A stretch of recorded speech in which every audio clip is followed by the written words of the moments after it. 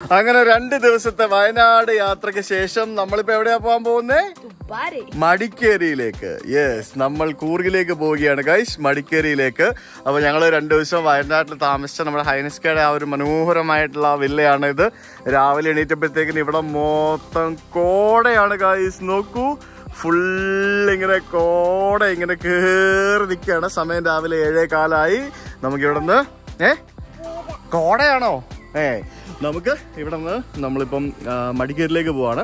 അപ്പം നമ്മളിവിടെ നിന്ന് മാനന്തവാടി ചെന്നിട്ട് മാനന്തവാടിയിൽ നിന്ന് കുട്ട വഴി നമ്മൾ കുട്ട ഗോണിക്കുപ്പ ആ റൂട്ടാണ് തോന്നുന്നു പോകുന്നത്. ഗോണിക്കുപ്പ റൂട്ടിൽ കൂടെ നമ്മൾ മടിക്കേരിയിലേക്ക് പോവുകയാണ്.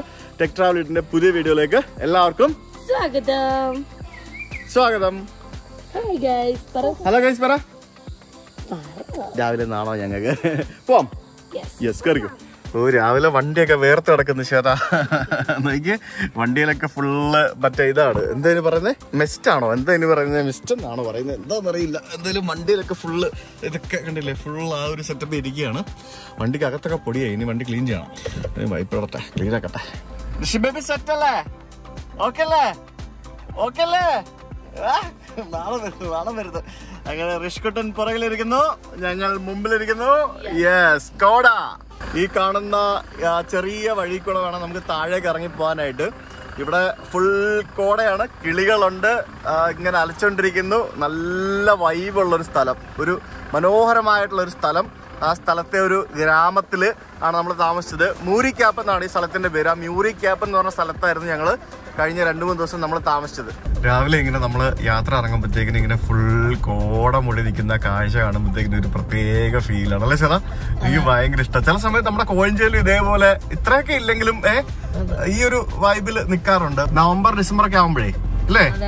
നമ്മുടെ അവിടെ അപ്പുറത്ത് ശരിക്കും പറമ്പൊക്കെ ഉണ്ടെങ്കിൽ ഇതേപോലെ നിൽക്കും. പറമ്പൊക്കെ വെട്ടിത്തെളിച്ച് ഫുള്ള് കോൺക്രീറ്റ് ബിൽഡിങ്ങുകളായി കഴിഞ്ഞാൽ പിന്നെ ഇങ്ങനത്തെ കാഴ്ചകളൊക്കെ കാണാൻ ഭയങ്കര ബുദ്ധിമുട്ടായിരിക്കും. പിന്നെ നമ്മൾ ഡൽഹിയിലൊക്കെ കാണുന്ന പോലെ ഫോഗിന് പകരം മറ്റേ സ്മോഗ് ആകുന്ന ഒരു കാഴ്ചയാകും. എന്തായാലും നമ്മുടെ ഗ്രാമങ്ങളുടെ ഭംഗി ശരിക്കും ടു ദ കോർ എക്സ്ട്രീമിൽ നിൽക്കുന്ന ഒരു സ്ഥലമാണിത്.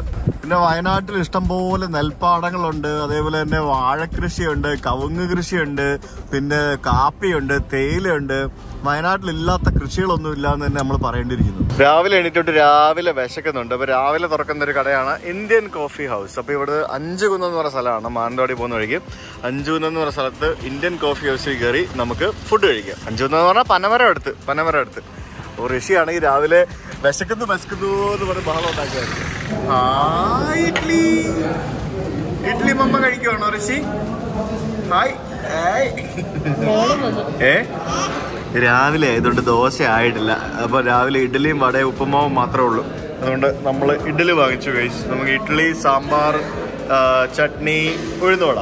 ഋഷിക്ക് ഏറ്റവും ഇഷ്ടമുള്ള 2 സാധനങ്ങളാണ് ഇഡ്ഡലിയും ദോശയും. അപ്പനെ പോലെ തന്നെയാ, ദോശ 3 നേരം കൊടുത്താലും അവൻ കഴിച്ചോളും. അപ്പന്റെ മോൻ അല്ലേടി അവൻ എന്തൊക്കെ പറഞ്ഞാലും. അല്ലടാ മുത്തേ?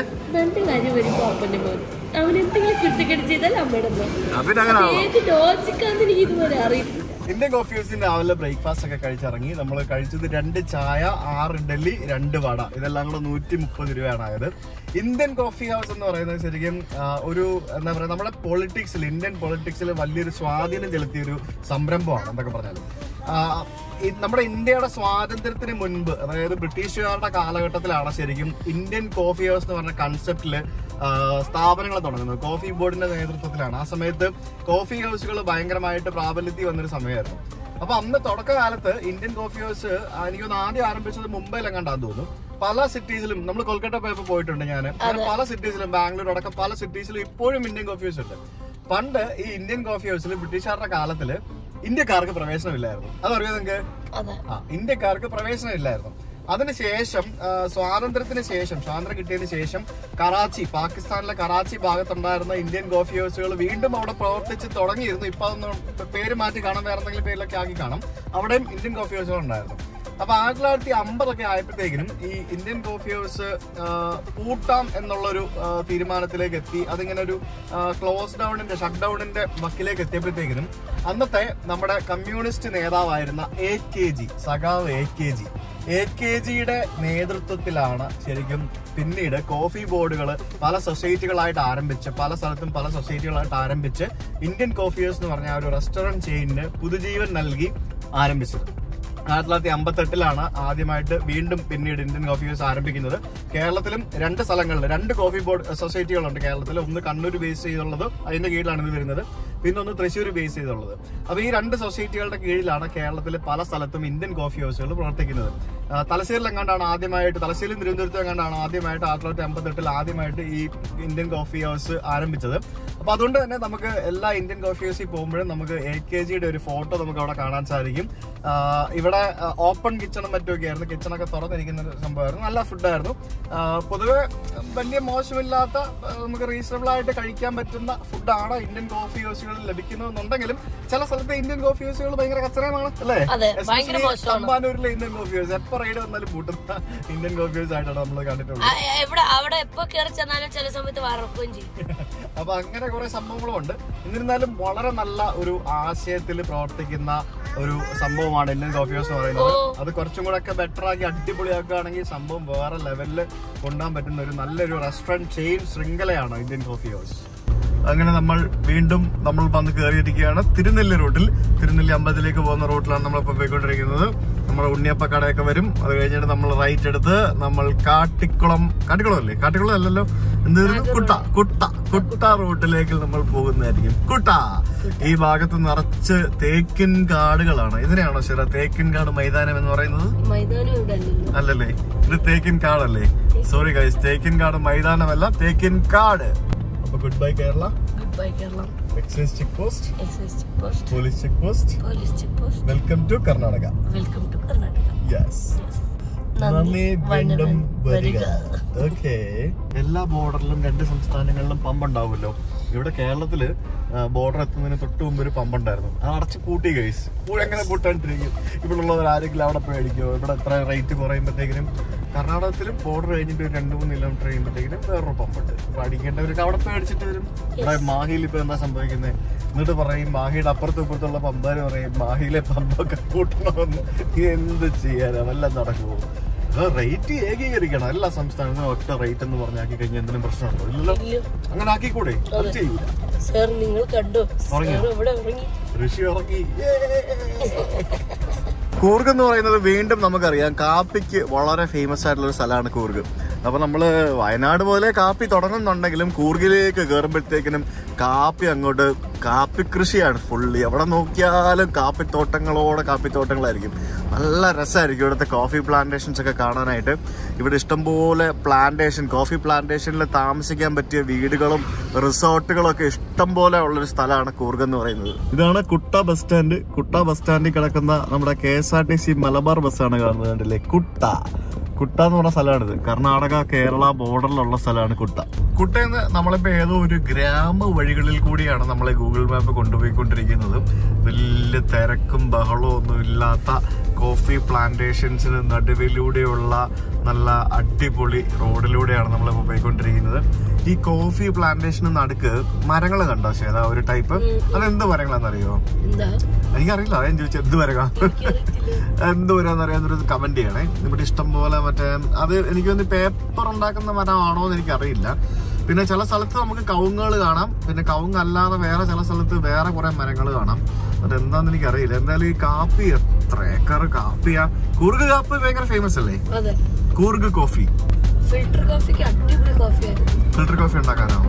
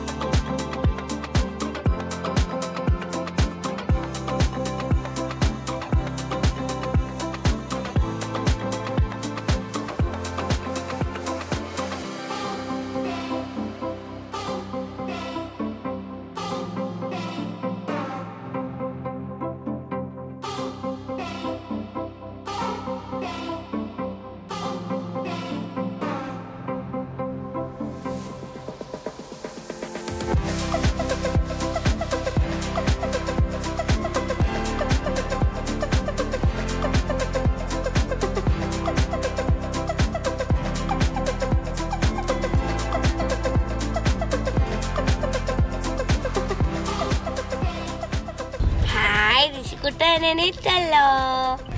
ഹലോ ഋഷിക്കുട്ടൻ എണീറ്റല്ലോ. ഋഷിക്കുട്ടൻ എന്ത് ചെയ്യുവാ? Good morning. Good morning. നമ്മൾ കർണാടകത്തിൽ കയറി ഋഷി. നമ്മൾ കേരളത്തിൽ വെച്ച് ഉറങ്ങിയതാ. കേരളത്തിൽ വെച്ചാണ് ഉറങ്ങിയത്. ഇപ്പൊ നമ്മള് കർണാടകത്തിൽ കയറി. നമ്മളിപ്പോ പൊന്നാമ്പെട്ടം എന്ന് പറഞ്ഞൊരു സ്ഥലത്തെത്തി. പൊന്നാമ്പെട്ട അണ്ണാ എന്നാ അണ്ണാ ഇത്ര ഉണ്ടാക്കി വെച്ചിട്ട് അവൻ അപ്പുറത്തൂടെ പോകുന്നത്. എന്നിട്ട് അവൻ എന്റെ അടുത്ത് ഉണ്ടാക്കുന്നത് പൂളാ കാണിച്ചു കൊടുത്തേ. ഞാൻ റോഡിന്റെ പകുതി കയറി ഇങ്ങോട്ട് വന്നു. ഞാൻ റൈറ്റിലോട്ട് പോയിട്ട് എന്നിട്ട് അവൻ അപ്പുറത്തോടെ പോയിട്ട് അവൻ എന്നോട് എന്തോ ഉണ്ടാക്കുന്നത് എന്നോട് ചോദിക്കുന്നത്. പറഞ്ഞ കാര്യമില്ലല്ലോ. ഇവിടെ നമ്മള് കേരള വണ്ടിയാണല്ലോ. അവിടെ അവൻ ഇവിടെ അവനാണല്ലോ രാജാവ്. അപ്പൊ നമ്മളിപ്പം നമ്മള് ഫസ്റ്റ് നമ്മുടെ ടിബറ്റ് സ്ഥലമുണ്ട്, കുശാൽനഗർ. എല്ലാവരും വരുന്ന സ്ഥലമാണ് ടിബറ്റിന്റെ ആ ഒരു ബുദ്ധന്മാരുടെ സ്ഥലം. അതായത് ഒരു മിനി ടിബറ്റ് എന്നറിയപ്പെടുന്ന കുശാൽനഗറിലെ ഗോൾഡൻ ടെമ്പിളും ആ പരിസരമൊക്കെ നമുക്ക് പോയി കാണാം. ഉണ്ട് കേട്ടോ. അവിടെ പോയിട്ട് ഋഷി എന്താ പറയുന്നത് നമുക്ക് നോക്കണേ. എന്ത് അടിപൊളി റോഡാ നോക്ക്. ഒരു രക്ഷയില്ല പോലെ കിടക്കാച്ചി റോഡാണ്. അത് ഹൈവേ എന്ന് പറഞ്ഞു കഴിഞ്ഞാല് 100 എന്ന് പറഞ്ഞ് പറപ്പിക്കാം. അതുപോലത്തെ റോഡാണ്. കിടുക്കാച്ചി റോഡ്. ഇത് കൂർഗിലാണെന്ന് ഓർക്കണേ, അല്ലെങ്കിൽ നമ്മുടെ മടിക്കേരി ആ ഒരു കൂർഗ് ജില്ലയിലാണെന്ന് ഓർക്കണേ. അപ്പുറം ഇപ്പുറം എല്ലാം. ഞങ്ങള് കർണാടകത്തിൽ കേറിയപ്പോ മുതൽ അപ്പുറത്തും ഇപ്പുറത്തും കാപ്പിയും കവുങ്ങുമാണ്. ഫുള്ള് കാപ്പി കാപ്പി കാപ്പി കാപ്പി കാപ്പി. നമ്മുടെ കണ്ണൂർ തലശ്ശേരി എന്നൊക്കെയുള്ള ആൾക്കാർ മൈസൂർക്കും ബാംഗ്ലൂർക്കും ഒക്കെ പോകുന്ന വഴിയാട്ടോ ഇത്. ശരി, നമുക്ക് മൊമോസ് കഴിക്കണം. മൊമോസ് എനിക്ക് ഋഷിക്ക് മൊമോസ് വേണോ ഋഷി? ആ മൊമോസ് വാങ്ങിച്ചരാ പാട്ടോ. അവിടെ മൊമോസ് കിട്ടും. മൊമോസ്. അങ്ങനെ നമ്മൾ ഈ വഴി പോകുമ്പോഴത്തേക്കിനും നമ്മുടെ കുശാൽനഗറിന് പോകുന്ന റൂട്ടാണിത്. പോകുന്ന വഴിക്ക് ഇവിടെ നാഗർഹോളെ ടൈഗർ റിസർവിന്റെ മറ്റൊരു ഭാഗമുണ്ട്. ഇവിടെ ഒരു ആക്സിഡന്റ് കണ്ടു. ഹൈവേ പെട്രോൾ പോലീസ് കിടപ്പുണ്ട്. കാർ അത് എവിടെയോ പോയി ഇടിച്ചതാന്ന് തോന്നുന്നു കേട്ടോ. അവിടെ വന്നപ്പോ ഇടിച്ചതാ. അയ്യോ അടിപൊളി. അപ്പൊ നമ്മളൊരു ടൈഗർ റിസർവ്, അതായത് നാഗർഹോളെ ടൈഗർ റിസർവിന്റെ ഉള്ളിലേക്ക് നമ്മൾ പ്രവേശിച്ചു. അപ്പോ ഇവിടെയും പതുക്കെ പോണം. സ്പീഡിൽ അങ്ങനെ പറപ്പിക്കാൻ പാടില്ല. അമ്പൊക്കെ ഉണ്ട്. എന്നാലും അങ്ങനെ മൃഗങ്ങളെ അങ്ങനെ കാര്യമായിട്ട് കാണുമെന്ന് എനിക്ക് അറിയത്തില്ല. കാരണം അറിയാൻ പറ്റുമോ? അമ്മൂന ഉണ്ട്. അമ്മൂനല്ലടാ ടൈഗറും എലിഫന്റും. വീണ്ടും നിവർന്ന് നടക്കുന്ന റോഡ് നോക്കിയേ. അത് 2-3 കിലോമീറ്റർ മുമ്പിൽ റോഡ് കാണാം. എന്റെ പൊന്നെ. എന്നാ പറപ്പിക്കാന്ന് വെച്ചാൽ പറപ്പിക്കാൻ പറ്റുമോ? അതും പറ്റത്തില്ല. കാടായി പോയി. മൊത്തം ഹമ്പുമാണ്. നീണ്ടു നിവർന്ന് കിടക്കുന്ന റോഡ്. ഞങ്ങള് റഷ്യ പോയപ്പോഴത്തേക്കും ഇതുപോലത്തെ റോഡുകൾ ഇഷ്ടംപോലെ കണ്ടായിരുന്നു ചേട്ടാ. റഷ്യയില് സൈബീരിയയിൽ ഞങ്ങള് കാറെടുത്ത് ഡ്രൈവിന് പോയില്ലേ, അവിടെ വെച്ച് ഇതുപോലത്തെ ഇഷ്ടംപോലെ റോഡുകൾ ഉണ്ടായിരുന്നു. ഇറങ്ങി ഇങ്ങനെ കേറി പോകുന്ന പോലെ അടിപൊളി അല്ലേ. ഇവിടെ ഒരു എൻട്രി ഫീ ഉണ്ട്. നമ്മുടെ കർണാടക നാഗർഹോളെ ടൈഗർ റിസർവിനകത്ത് കയറാനുള്ള ഒരു എൻട്രി ഫീ ഉണ്ട്, 20 രൂപ. അത് കർണാടക വണ്ടിക്ക് മാത്രമേ വാങ്ങുന്നുള്ളൂ കേട്ടോ. ശ്രദ്ധിച്ച കേരള വണ്ടി മാത്രമേ വാങ്ങിച്ചുള്ളൂ, വേറൊരു വണ്ടിക്കും വാങ്ങിച്ചില്ല. അപ്പൊ ഇത് കണ്ടോ, നമ്മളിപ്പോ അവിടെ നിന്ന് ലെഫ്റ്റ് എടുത്തിട്ട് നമ്മൾ മൈസൂർ റോഡിൽ നിന്ന് ലെഫ്റ്റ് എടുത്ത് നമ്മളിപ്പോ ഹാസൻ ഹലബീഡു എന്നൊക്കെ പറഞ്ഞ ഭാഗത്തേക്കുള്ള റോട്ടിൽ കയറി. അതും കാട്ടിക്കൂടെ തന്നെയാണ് തോന്നുന്നു പോകുന്നത്. എന്തൊക്കെയോ സ്ഥലപ്പേരുണ്ട്. ബെട്ടതപുര അർക്കള എന്തോന്ന് അർക്കളഗുഡു. നല്ല സ്ഥലപ്പേരല്ലേ അർക്കളഗുഡു. അടിപൊളി മോനെ. അർക്കളഗുഡു, ഹസൻ, ഹലബീഡു, ഹുൻസൂരു, മൈസൂരൊക്കെ റൈറ്റ് സൈഡിലേക്കാണ്. അപ്പൊ ഇത് നമ്മൾ കാട്ടിക്കൂടെ വീണ്ടും പോകും.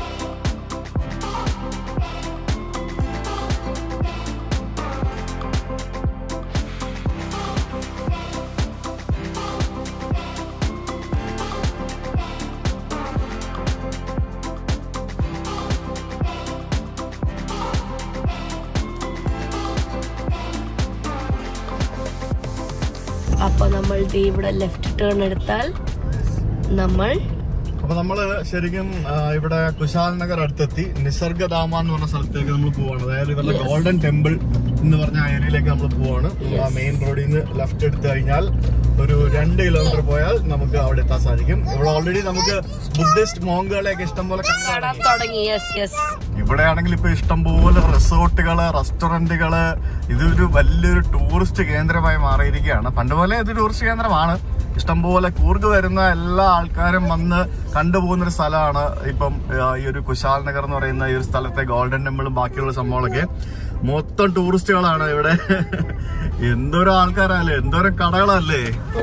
നട്ട്സ് ഒക്കെ വിൽക്കാൻ വെച്ചേക്കുന്നുണ്ടോ, നട്ട്സും ചിപ്സും ഒക്കെ. ഇവിടെ വലിയ കുറെ പാർക്കിംഗ് ഗ്രൗണ്ടുകളൊക്കെ ഉണ്ട്. നമ്മളിവിടെ കൊണ്ട് വണ്ടി പാർക്ക് ചെയ്തു. വണ്ടി പാർക്ക് ചെയ്ത് നമുക്ക് ഗോൾഡൻ ടെമ്പിൾ കാണാനായിട്ട് പോവാം. പണ്ട് ഞാൻ അമ്മയൊക്കെ ആയിട്ട് വന്നിട്ടുണ്ട് ഇവിടെ. എനിക്ക് തോന്നുന്നു എനിക്ക് ആൾട്ടോ ഉള്ള സമയത്താണെന്ന് തോന്നുന്നു. ഞങ്ങൾ ഫുൾ ട്രിപ്പായിരുന്നു, ആൾട്ടോ സാലറി ഉള്ള സമയത്ത്. അന്നുപോലെ ട്രിപ്പായിരുന്നു. അന്ന് ഞങ്ങൾ ഫാമിലി ആയിട്ട് വന്നിട്ടുണ്ട്, ഞങ്ങളുടെ കല്യാണത്തിനൊക്കെ മുമ്പ്. നമ്മൾ ഒരുമിച്ചല്ലേ ഇപ്പോഴല്ലേ വരുന്നത്? ഫസ്റ്റ് നമ്മളിങ്ങോട്ടൊക്കെ വന്നിട്ടില്ലല്ലോ. മോളെ ഷോപ്പിംഗ് സ്ഥലങ്ങൾ കണ്ടോ? വാ, ഇവിടെ നമുക്ക് നമ്മുടെ മറ്റേ ടിബറ്റിന്റെ സാധനങ്ങളും ഫ്ലാഗും അങ്ങനത്തെ എല്ലാ സംഭവങ്ങളും കിട്ടും. അവിടെ മല്ലയ്യ റെസ്റ്റോറന്റ് ഉണ്ട്, പിന്നെ ഇതിന്റെ മേളിൽ ഗസ്റ്റ് ഹൗസ് ഉണ്ട്. പിന്നെ ഇതൊക്കെ shopping സെന്ററുകളാണ്. Golden temple guest house, restaurant, toilet. അപ്പോൾ ഇതാണ് നമ്മുടെ മൊണാസ്ട്രി ആണ് ബേസിക്കലി. അത് ഗോൾഡൻ കളറിലുള്ള ആയതുകൊണ്ടായിരിക്കാം ചിലപ്പം ഗോൾഡൻ ടെമ്പിൾ എന്ന് പറയുന്ന പേര് കൊടുത്തിരിക്കുന്നത്. ശരിക്കും ഇതിൻ്റെ പേരെന്ന് പറയുന്നത് നാംഡ്രോളിംഗ് മൊണാസ്ട്രി എന്നാണ്. നാംഡ്രോളിംഗ് മൊണാസ്ട്രി. ഇവിടെ എന്തോ വർക്കൊക്കെ നടക്കുന്നുണ്ട്, അതുകൊണ്ടാണ് ഇങ്ങനെ കാണുന്നത്. ഇതിൻ്റെ ഹിസ്റ്ററി ഒക്കെ ഇവിടെ എഴുതി വെച്ചിട്ടുണ്ട്. നാംഡ്രോളിംഗ് മൊണാസ്ട്രി ഹിസ് ഹോളിനസ് പത്മനോർബു റിംബോച്ചെ എന്ന് പറഞ്ഞ വ്യക്തിയാണ് ഇതിവിടെ സ്ഥാപിച്ചത്. അത് 1963 ഇവിടെ സ്ഥാപിച്ചത്. പിന്നെ നിങ്ങൾക്ക് കൂടുതൽ ചരിത്രം അറിയണം എന്നുണ്ടെങ്കിൽ നിങ്ങൾക്ക് ഇത് പോസ്റ്റ് ചെയ്ത് വായിക്കാം. ഡ്രോൺ ഉപയോഗിക്കരുത്, പിന്നെ ശബ്ദം ഉണ്ടാക്കരുത് എന്നൊക്കെ പറഞ്ഞ് കുറേ സംഭവങ്ങൾ എഴുതി വെച്ചിട്ടുണ്ട്. നമ്മൾ കയറി വരുമ്പോഴത്തേക്കിനും നമുക്ക് വിശാലമായ കുറേ കെട്ടിടങ്ങൾ ഇവിടെ കാണാം. ഇതൊക്കെ പലതും ഗസ്റ്റ് ഹൗസുകളാണ്. ഇവിടുത്തെ ബുദ്ധിസ്റ്റ് മോങ്കുകൾ താമസിക്കുന്ന സ്ഥലങ്ങളും പിന്നെ ആശ്രമത്തിന്റെ ഓഫീസും അങ്ങനെയുള്ള പല സംഭവങ്ങളൊക്കെയാണ് നമുക്ക് ഇവിടെ കയറി വരുമ്പോൾ തന്നെ കാണുന്നത്. കുറേ ഉണ്ട് കേട്ടോ ഇവിടെ, ഇഷ്ടംപോലെ കെട്ടിടങ്ങളുണ്ട്. ഋഷി അവിടെ ഓടുന്നേ, അവിടെ വന്നേ. പിന്നെ നമുക്ക് നല്ല അടിപൊളി ടിബറ്റൻ ഫുഡ് ഇവിടെ കിട്ടും എന്നാണ് കേട്ടിട്ടുള്ളത്. നാംലിംഗ് കഫേ. ഋഷിക്ക് ഇവിടെ വരുമ്പോ താഷിനെ ഓർമ്മ വരുമോ? ഋഷി, താഷി ആരാടാ? ആരാ താഷി? താഷിനെ ഓർമ്മയുണ്ടോ നിനക്ക്? താച്ചി ആരാ? താഷി മറന്നുപോയി തോന്നുന്നു കേട്ടോ. മറന്നിട്ടില്ല. കഴിഞ്ഞ ദിവസം താഷിയുടെ ഫോട്ടോ ഞാൻ കാണിച്ചത് ഇത് ആരാന്ന് ചോദിച്ചപ്പോ പറയാ അക്കു ആണ്. അക്കു ആരാടാ? അക്കു ആരാ? അക്കു എവിടെയാ ഉള്ളത്? അക്കു എവിടെയാ ഉള്ളത് ഋഷി? മറന്നുപോയി. ഭൂട്ടാനില്. മറന്നുപോയാ? ഭൂട്ടാനില് അക്കു എയർപോർട്ടിലാണോ ഉള്ളത്? അക്കു ഭൂട്ടാനിലാ ഉള്ളത്. ഭൂട്ടാൻ ആരാ? എവിടെയാ ഉള്ളത്? ഭൂട്ടാൻ. മറന്നുപോയി. ഇല്ല അല്ലേ? അതെന്തോന്ന്? അതെന്തോ ഗുലുഗുലു പട്ടി? അങ്ങനെ നമ്മൾ കയറി വരുമ്പോഴത്തേക്കിനും നമുക്ക് മനോഹരമായിട്ടുള്ള ആ ഒരു ക്ഷേത്രം നമുക്കിവിടെ കാണാം. ഇതിൻ്റെ ചുറ്റിനും നമുക്ക് ഇതേപോലെ ആശ്രമങ്ങളാണ്. ഇവിടെ ശരിക്കും ഈ ഒരു സെറ്റിൽമെൻറ്റ് നമുക്കെല്ലാവർക്കും അറിയാം ഇതെങ്ങനെയാണോ വന്നതെന്നുള്ളത്. പണ്ട് 1959 കാലഘട്ടത്തിൽ ഈ ചൈന നമ്മൾ ടിബറ്റിനെ ആക്രമിച്ച് തുടങ്ങിയ സമയത്ത് അവിടെ നിന്ന് ധാരാളം ആളുകൾ ഇന്ത്യ ഉൾപ്പെടെ പല രാജ്യങ്ങളിലേക്കും പലായനം ചെയ്തിട്ടുണ്ട്. അപ്പോൾ ആ സമയത്താണ് ശരിക്കും ഇവിടേക്കും ആൾക്കാർ വന്നത്. നമ്മുടെ ധരംശാല പോയില്ലേ, ദലൈലാമയ്ക്കുള്ള സ്ഥലം, ആ ദലൈലാമയുള്ള ധരംശാല കഴിഞ്ഞ് കഴിഞ്ഞാൽ ഇന്ത്യയിലെ ഏറ്റവും വലിയ ടിബറ്റൻ സെറ്റിൽമെൻ്റ് ആണ് നമ്മളിപ്പോൾ ഉള്ള ഈ ബൈലക്കുപ്പയിലെ കുശാൽനഗർ എന്ന് പറയുന്ന ഈ ഒരു സ്ഥലം. ഏകദേശം 70,000-ലധികം ടിബറ്റൻ വംശജർ അല്ലെങ്കിൽ അവിടെ നിന്ന് വന്ന എക്സ്പാട്രിയേറ്റ്സ് അല്ലെങ്കിൽ റെഫ്യൂജീസ് നമുക്ക് വേണേൽ പറയാം, അവർ ഇവിടെ ഈ ഒരു സ്ഥലത്ത് താമസിക്കുന്നുണ്ടെന്നാണ് പറയപ്പെടുന്നത്. 70,000-ലധികം ആളുകൾ. ഇതെന്താ ഋഷി താഴെ ഇത് വരച്ച് വെച്ചിരിക്കുന്നത്?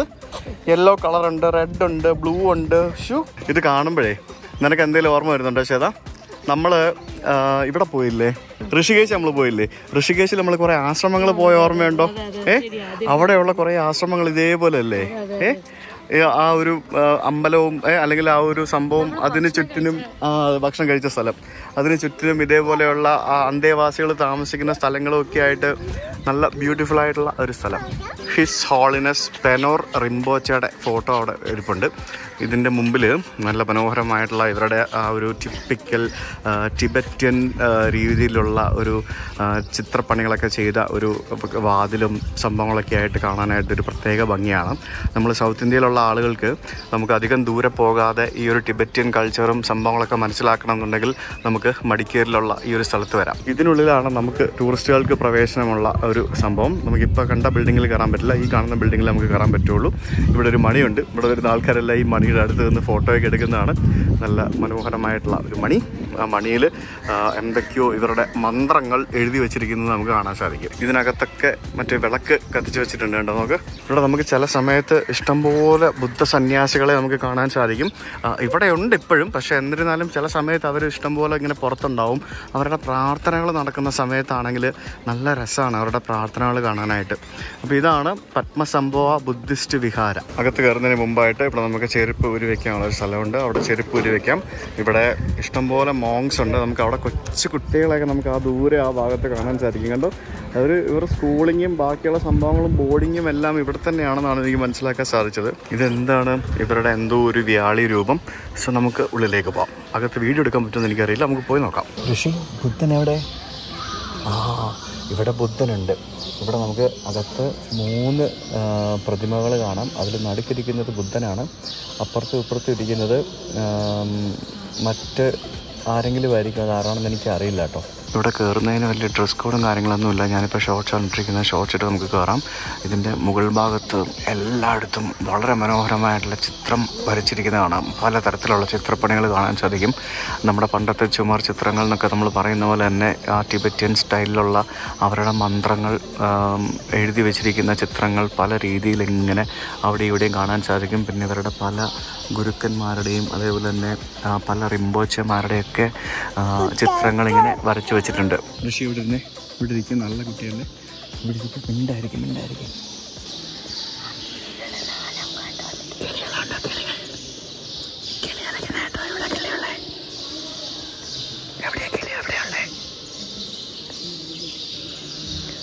നിറച്ച് കിളികളാട്ടെ ഇവിടെ മേളില്. കിളികളുടെ കളകളനാഥം നമുക്ക് കേൾക്കാൻ പറ്റും. ഋഷിക്കാണെങ്കിൽ അങ്ങോട്ടന്ന് ഇറങ്ങാനായിട്ട് ഇവിടെ ഓടി നടന്ന് ഇല്ലേ മതിയാവുന്നില്ല. അവിടെ ഇവിടെയൊക്കെ കൈ പോകുന്നുണ്ടല്ലേ. ഇവിടെ വീക്കെൻഡ്സിലും അവധി ദിവസങ്ങളൊക്കെ വന്നു കഴിഞ്ഞാൽ ഭയങ്കര തിരക്കായിരിക്കും. വീക്ക് ഡേയ്സിൽ പൊതുവേ തിരക്ക് കുറവായിരിക്കും. ഇവിടെ നിന്ന് ഇറങ്ങി വരുമ്പോഴത്തേക്കും ഇവിടെ മുമ്പിൽ തന്നെ ഒരു കുൻഫൻ cafe and food taste of Tibet എന്ന് പറഞ്ഞൊരു റെസ്റ്റോറൻറ്റ് കാണാം. നമുക്ക് അവിടെ കയറി എന്തെങ്കിലും കഴിക്കാൻ പറ്റുമെന്ന് നോക്കാം. ഫുഡ് വേണ്ടാന്ന് ആശാൻ തന്നെ അങ്ങ് കയറി പോകാ. താഴെ ഇടന്ന് പൊട്ടിക്കരുതടാ പൈസ. എടി എന്താ നിനക്ക് വേണ്ടത് നീ പറ, ഞാൻ വാങ്ങിച്ചു തരാം. ഇങ്ങ് പോവാ, ഇങ്ങോട്ട് വന്നേ. നമുക്ക് മോമോ കഴിക്കാൻ പോവാം. മോമോസ് കഴിക്കാൻ പോവാം. ബാ ഇതിനകത്തൊന്നുമില്ല, അപ്പുറത്താ റെസ്റ്റോറൻറ്റ്. ആ കടയിലോട്ടാ കയറി പോകുന്നേ. വീട് കണ്ടില്ലേ, ഇപ്പൊ ഒന്ന് വീണായിരുന്നു ചെറുതായിട്ട്. ഇവിടെ നല്ലൊരു റെസ്റ്റോറന്റ് ആയിരുന്നു, പക്ഷെ ഇവിടെ 12 മണി മുതലേ മോമോസ് ഉള്ളൂ എന്ന് പറയുന്നു. ഇപ്പൊ സമയം 11:15 ഉള്ളൂ. ഇവിടെ ഏത് മതക്കാർക്കും വരാം, ആർക്കും കയറാം. ഒരു റെസ്ട്രിക്ഷനും ഇല്ല. മാന്യമായിട്ടുള്ള വസ്ത്രം ഇട്ട് വരണം എന്നുള്ളത് മാത്രമേ ഉള്ളൂ. വേറെ ഒരു റെസ്ട്രിക്ഷനും ഇല്ല. അപ്പോൾ നമുക്കിനി മോമോ കിട്ടാനായിട്ട് വേറെ ഏതെങ്കിലും കട, പുറത്ത് ഇഷ്ടംപോലെ റെസ്റ്റോറൻറ്റ്സ് ഉണ്ട് മോമോസ് ഒക്കെ കിട്ടുന്നത്. നമുക്ക് അവിടേക്ക് പോകാം. ഇവിടെ ഇനിയും വീടും കേട്ടോ. ഇത് ഇവിടെ മുകളിൽ ഒരു ബുദ്ധ കഫേ ഉണ്ട്. അവിടെ നമുക്ക് മോമോസ് കിട്ടുമെന്ന് നോക്കാം. കൊക്കക്കോള കുടിച്ചുകൊണ്ടിരിക്കുന്ന അല്ലു അർജുൻ, അവനെ ഇപ്പൊ പിടിക്കുന്ന ഇഷ്ടമല്ല, തന്നെ ചെയ്യണം, എല്ലാം തന്നെ കയറണം എല്ലായിടത്തും. എവിടെ കയറി പോരാ, വീഴുകൂടാ. അവിടെയും മോമോസ് കിട്ടിയില്ല ഗൈസ്. ഇവിടെ എല്ലാം ഉച്ചയ്ക്ക് 12 മണിക്ക് ശേഷം മോമോ കിട്ടുള്ളൂ. വേറെ ഏതെങ്കിലും കടയിലുണ്ടെന്ന് നോക്കാം. അങ്ങനെ നോക്കി അവസാനം നമ്മൾ 12 മണിയാവും എവിടെന്നെങ്കിലും നമ്മൾ കഴിക്കും. ബാബു വീഴും കേട്ടോ. നോക്ക്, അഹങ്കാരമായിട്ട് വരുന്നുണ്ട് ഇപ്പൊ ചെറുക്കനെ. പിടിക്കാൻ സമ്മതിക്കുന്നില്ല, അറിയോ? ആണ്ട ചാടുന്ന. ഇവിടെ ഇവരുടെ നമ്മൾ വന്ന സംഭവം മാത്രമല്ല, ഇവിടെ വേറെ ഒത്തിരി ഇവരുടെ സംഭവങ്ങളുണ്ട്. അതായത് ടിബറ്റൻ സെറ്റിൽമെന്റിന്റെ ഭാഗമായിട്ട് ഇവിടെ കുറേ ഇതുപോലെയുള്ള മൊണാസ്ട്രികളും ചെറുതും വലുതുമായ മൊണാസ്ട്രികളും കെട്ടിടങ്ങളും പിന്നെ ഇവരുടെ ഫുഡ് കിട്ടുന്ന സ്ഥലവും അങ്ങനെ കുറേ സംഭവങ്ങളുണ്ട് കേട്ടോ. ഫുഡ് മാത്രമല്ലല്ലോ, ഇവരുടെ ഇപ്പൊ നമ്മള് ദൈനംദിന സാധനങ്ങൾ വാങ്ങിക്കത്തില്ലേ ചില സാധനങ്ങൾ ഉണ്ടാക്കുന്നതിന് വേണ്ടി. ഇപ്പൊ നമ്മൾ ദുബായിലുള്ള ഒരു ഇന്ത്യൻ ഫുഡ് തപ്പിപ്പോകുന്ന പോലെ തന്നെ ഇവർക്ക് ഇവിടെ ടിബറ്റൻ സ്റ്റൈലിലെ സാധനങ്ങൾ കിട്ടുന്ന ഇഷ്ടംപോലെ കടകളൊക്കെ ഉണ്ട് ഇവിടെ. അങ്ങനെ അവിടെ നിന്ന് 2 കിലോമീറ്റർ മാറി ഞങ്ങൾ ടേസ്റ്റ് ഓഫ് ടിബറ്റ് റെസ്റ്റോറൻറ്റ് എന്ന് പറഞ്ഞൊരു റെസ്റ്റോറൻറ്റ് കണ്ടുപിടിച്ച് വന്നു. ഇവിടെ വന്നപ്പോഴത്തേക്കിനും ഇന്ന് ഇവിടെ ക്ലോസ്ഡ് ആണെന്ന് പറഞ്ഞു. പക്ഷെ എന്നാലും അവർക്ക് മോമോസ് ഉണ്ട്, നമുക്ക് മോമോസ് തരാം എന്നവർ പറഞ്ഞിട്ടുണ്ട്. ആരുടെ പൂ പറിച്ചേ? എടാ അത് പാവയ്ക്കാണ്, പാവയ്ക്കച്ചെടിയാണ്, പാവയ്ക്കച്ചെടി. ഈ പാവയ്ക്കയുടെ പൂ പറിച്ചില്ലേ? ഒരു പാവയ്ക്കനെ കളഞ്ഞില്ലേ? ഇതെന്ത് കളർ പൂവാ? യെല്ലോ. ബാ മോമോ കഴിക്കാൻ പോവാം. ബാ. ഇത് കണ്ടോ, Tibetan local justice commission southern region. അതിൻ്റെ എന്തോ ഒരു സംഭവം കേട്ടോ, അവരുടെ എന്തോ ഒരു സംഭവമാണ്, അതിൻ്റെ ഒരു ബിൽഡിംഗ് ആണ്. ഇതുപോലെ എന്തൊക്കെ സംഭവങ്ങളല്ലേ നമുക്ക് ഇവിടെ കാണുന്നത്. ഇവിടെയൊക്കെ താമസിക്കുന്ന പല ആൾക്കാരും ടിബറ്റൻ സെറ്റിൽമെൻറ്റിൻ്റെ ഭാഗമായിട്ടുള്ള ആൾക്കാരായിരിക്കും. ഒരാൾ വണ്ടി പോകുന്നുണ്ടോ, ഇഷ്ടംപോലെ ആൾക്കാരുണ്ട് ഇങ്ങനെ. ഇവിടെയൊക്കെയുള്ള മിക്ക വീടുകളും ഇവരുടെ കേട്ടോ. ഹോം സ്റ്റേകളും ഉണ്ട്. ഹോം സ്റ്റേ ഉണ്ട്, റെസ്റ്റോറൻറ്റ്സ് ഉണ്ട്. ഈ റെസ്റ്റോറൻറ്റ് തന്നെ ലോക്കൽസിനുള്ള റെസ്റ്റോറൻറ്റും ഉണ്ട്, ടൂറിസ്റ്റുകൾക്കുള്ള റെസ്റ്റോറൻറ്റും ഉണ്ട്, എല്ലാം ഉണ്ട്. എങ്ങനെയുണ്ട്? സൂപ്പർ അല്ലേ? അടിപൊളിയാണ്. ആ ചട്നി ഒടുക്കത്തെ ടേസ്റ്റാണ്. നല്ല എരിവുണ്ട്, പക്ഷെ നല്ല ടേസ്റ്റുമാണ്. ഋഷിക്ക് മോമോസ് വേണ്ടേ? ഋഷി കഴിക്കുമോ? ഋഷി മോമോസ്? ഹായ്. അത് വെജ് മോമോ, ഇത് ചിക്കൻ മോമോ. രണ്ടിനും രണ്ട് ഷേപ്പാണ് അല്ലേ? യെസ്. അപ്പോൾ ഇത് ഈ ചട്നിക്കകത്ത് ഇങ്ങനെ മുക്കിയിട്ട് എടുത്ത് കഴിക്കണം. ഇതിനൊരു ചട്നി ഉണ്ടാക്കും. ആ ചട്നിക്കാണ് ടേസ്റ്റ്. അത് ഗാർലിക്കും ചില്ലിയും കൂടെ എല്ലാം കൂടെ ഇട്ടുള്ള ഒരു ചട്നിയാണ്. ആ ചട്നി മുക്കി കഴിക്കുമ്പോഴാണ് അതിൻ്റെ ഒരു ടേസ്റ്റ് വരുന്നത്. കാരണം ഈ ടിബറ്റിയൻസ് നല്ല എരിവ് കഴിക്കുന്ന ആൾക്കാരാണ്. ഈ തണുപ്പത്ത് ജീവിക്കുന്ന ആൾക്കാരല്ലായിരുന്നു. ഇവിടെ ഇപ്പോൾ വലിയ ചൂടൊന്നുമില്ല, 27 ഡിഗ്രി സെൽഷ്യസേ ഉള്ളൂ. നല്ല ഫില്ലിങ്ങും നല്ല ചട്നിയും. ഇവിടെ നിങ്ങൾ ഫുഡ് കഴിക്കുകയാണെങ്കിൽ നമ്മുടെ മൊണാസ്ട്രിക്ക് ചുറ്റിനും കുറേ കടകളുണ്ട്. അപ്പോൾ അതിലും കുറച്ചുകൂടെ ബെറ്റർ ഈ മൊണാസ്ട്രിക്ക് കുറച്ച് ഔട്ട്സ്കേർട്സ് പോയി കഴിയുമ്പോഴത്തേക്കും ഇതുപോലത്തെ ചെറിയ ചെറിയ റെസ്റ്റോറൻറ്റ്സ് ഉണ്ടാവും. അവിടെ കൂടുതൽ ലോക്കൽസ് ആയിട്ടുള്ള ആളുകൾ വരുന്ന സ്ഥലമായിരിക്കും. അവിടെ പോയി കഴിഞ്ഞാൽ കുറച്ചും കൂടെ ഒതന്റിക് ആയിട്ടുള്ള ടിബറ്റൻ ഫുഡ് നിങ്ങൾക്ക് കിട്ടും. അത് മാത്രമല്ല നോൺ വെജും കിട്ടും. അമ്പലത്തിന്റെ അടുത്ത് വെജ് മാത്രമല്ല ഇവിടെ അല്ലല്ല, അവിടെ നോൺ വെജും കിട്ടും. ആ ചേട്ടൻ ആദ്യം ചോദിച്ചില്ലേ നോൺ വെജിൽ നിങ്ങൾക്ക് എന്താ വേണ്ടതെന്ന് ചോദിച്ചില്ലേ? ഇവിടെ ചിക്കനും ബീഫും മട്ടനും എല്ലാം കിട്ടും. ബീഫ് മോമോ ആണല്ലോ ഇവരുടെ ഒരു ഫേമസ്. അപ്പൊ അതാണ് ചേട്ടൻ ആദ്യം എന്നോട് ചോദിച്ചത്, നോൺ വെജിൽ നിനക്ക് എന്താ വേണ്ടത്? ഞാൻ പറഞ്ഞ ഏതായാലും മതി എന്ന് പറഞ്ഞേ. അപ്പൊ അവന് ബീഫ് ഉണ്ടെന്ന് പറഞ്ഞാൽ നമ്മൾ കേറിയില്ലെങ്കിലോ എന്ന് ആലോചിച്ചായിരിക്കും പുള്ളി പറഞ്ഞത്. എന്നോട് ചോദിച്ചാൽ വീണ്ടും ചോദിച്ചു എന്താ വേണ്ടത്. ഞാൻ പറഞ്ഞു ചിക്കൻ വിൽ ഡു. അപ്പൊ ഓക്കെ ചിക്കൻ ഉണ്ട് തരാന്ന് പറഞ്ഞു. അതാണ് സംഭവം. ഈ കർണാടകത്തിൽ നിന്നൊക്കെ വരുന്ന ചില ആൾക്കാർ ബീഫ് ഉണ്ടെന്ന് പറഞ്ഞു കഴിഞ്ഞാൽ ആ റെസ്റ്റോറൻറ്റിൽ കയറില്ല. അത് കേരളത്തിലേക്കൊക്കെ വരുന്ന ആൾക്കാർക്ക് അറിയാം. ഇപ്പം നമ്മൾ മൂന്നാറും അതുപോലുള്ള ടൂറിസ്റ്റ് ഡെസ്റ്റിനേഷനിലൊക്കെ പോയി കഴിഞ്ഞാൽ അവിടുത്തെ മെനുവിനകത്ത് ബീഫിന്റെ പേര് എഴുതിയിട്ടുണ്ടാവില്ല, ബീഫ് എന്നും പറഞ്ഞ് എഴുതിയിട്ടുണ്ടാവില്ല. കാരണം ചിലപ്പോൾ അത് കണ്ടു കഴിഞ്ഞാൽ തന്നെ ഇവർ കയറാണ്ടിരിക്കും. അങ്ങനെയുള്ള കുറച്ച് ആൾക്കാരൊക്കെ ഉണ്ട്. അപ്പോൾ അത് ഇവിടെ ഉണ്ടാവുമല്ലോ സ്വാഭാവികമായിട്ടും. അപ്പോൾ അതായിരിക്കും അങ്ങനെ പറഞ്ഞത്.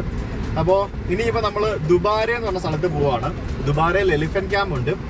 നമ്മളിന്ന് അവിടെ സ്റ്റേ ആണ്. ആനകളുടെ ഒരു റിസോർട്ടാണ് അവിടെ അല്ലേ?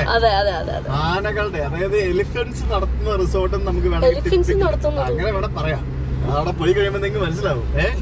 അപ്പൊ ഇവിടുന്ന് 23 കിലോമീറ്റർ ഉണ്ട് അവിടേക്ക്. അടുത്താണ്. So let's go there. കാര്യം ശ്രദ്ധിച്ചോ സർ? അവിടെ ബോർഡിൽ എന്താ എഴുതിയിരിക്കുന്നത് കണ്ടായിരുന്നോ? അവിടെ എഴുതിയിരുന്നത് എന്താന്ന് വെച്ചാല് ഈ സ്ഥലത്തിന്റെ പേരും പിന്നെ ഇതാണ് ഓൾഡ് സെറ്റിൽമെന്റ് ക്യാമ്പ് നമ്പർ 1 എഴുതി വെച്ചിട്ടുണ്ട് അവിടെ. എത്ര വർഷം മുമ്പ് വന്ന ആൾക്കാരല്ലേ? Full മൊണാസ്ട്രികളും guest ഹൗസുകളൊക്കെയാണ്. ഇവിടെ ഒരു സഖ്യപ്പ മൊണാസ്ട്രി ഉണ്ട്, ചെറിയ ചെറിയ കുഞ്ഞു കുഞ്ഞു മൊണാസ്ട്രി ഉണ്ട്. അവര് ശരിക്കും ഇവിടെ വന്നിട്ട് ഇവിടത്തെ കൾച്ചറുമായിട്ട് അഡാപ്റ്റ് ആയിട്ട് ജീവിക്കുകയാണ്. ഇവിടുത്തെ ഭാഷയൊക്കെ പഠിച്ചു കാണും. ആ മരത്തിലൊക്കെ കണ്ടില്ലേ ടിബറ്റൻ ഫ്ലാഗുകൾ? നമ്മളെ ലഡാക്കിലും ഭൂട്ടാനിലൊക്കെ പോകുമ്പോ കാണുന്ന പോലെ തന്നെയുള്ള ഒരു വൈബ് ഇവിടെ നമുക്ക് വന്നു കഴിയുമ്പോ കിട്ടും. അങ്ങനെ നമ്മൾ എത്തിയിരിക്കുകയാണ് ദുബാരെ എലിഫന്റ് ക്യാമ്പിലേക്ക്. യെസ്. അപ്പൊ ഈ വഴി നമ്മൾ പോയി കാവേരി നദീതീരത്താണ് ദുബാരെ എലിഫന്റ് ക്യാമ്പ് സ്ഥിതി ചെയ്യുന്നത്. അങ്ങനെ നമ്മൾ ദുബാരെ എലിഫന്റ് ക്യാമ്പിന്റെ അവിടെ ജംഗിൾ ലോഡ്ജസ് ആൻഡ് റിസോർട്ടിന്റെ അവിടെ എത്തിയിരിക്കുകയാണ്. ഈ കാണുന്നതാണ് കാവേരി നദി. കാവേരി നദിക്ക് അപ്പുറത്താണ് നമ്മുടെ റിസോർട്ട് സ്ഥിതി ചെയ്യുന്നത്. ഇവിടെ ഈ കാണുന്ന ബോട്ടിൽ കയറി ഈ കാവേരി ഇങ്ങനെ ഒഴുകുന്ന ഈ കാവേരി നദിയിലൂടെ ക്രോസ് ചെയ്ത് വേണം നമുക്ക് അപ്പുറത്ത് പോകാനായിട്ട്. യെസ്. അപ്പോൾ ആ കാഴ്ചകൾ നമുക്ക് നാളെ കാണിച്ചു തരാം. അതല്ലേ നല്ലത്? യെസ്. ചില ബാക്കി നാളെ കാണിച്ച പോരെ നമ്മൾ ആന റിസോർട്ടിന്റെ വീഡിയോ. അപ്പൊ ബൈ പറഞ്ഞോ. Bye bye bye bye.